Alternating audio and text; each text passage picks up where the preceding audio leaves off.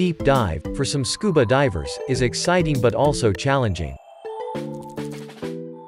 It usually refers to diving in the depth between 18 to 40 meters. Although divers can use enriched air nitrox, the NDL of diving over 30 meters is still short. For most divers, the effect of nitrogen narcosis becomes significant when doing deep dive.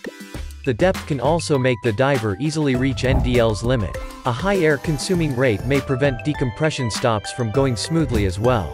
Generally, no matter what depth you do, you can always use descent. However, in deep dive, it's more important to be aware of your NDL and the air supply. If one of the values reaches the limit first, plan to return according to that. When you ascend, your NDL will increase. Under this circumstance, the volume of air supplying can affect the time you can dive. Please follow the principles. 1.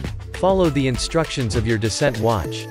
2. When you dive exceeding the NDL, please follow your watch's instruction to do the decompression stops. 3. Have your own descent dive watch. Every diver should have at least one dive watch.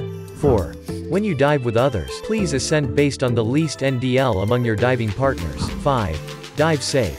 Do not do anything against the instruction of the dive watch. 6. After you dive, please wait at least 24 hours before taking a plane or going to places where the altitude difference is too large, such as mountains. We'd like to clarify 2 misconceptions.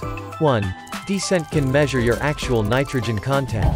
Descent uses math models to calculate the theoretical nitrogen content based on your dive depth and time. Although the calculation is reliable, the actual nitrogen content is varied due to everyone's condition. 2. I could do anything the watch shows me. You can rely on the information descent provides you if you follow the watch's instruction and dive with knowledge. But never neglect your body sensation. Your body will always tell you whether you are able to do it or not. For more help, please visit support.garmin.com.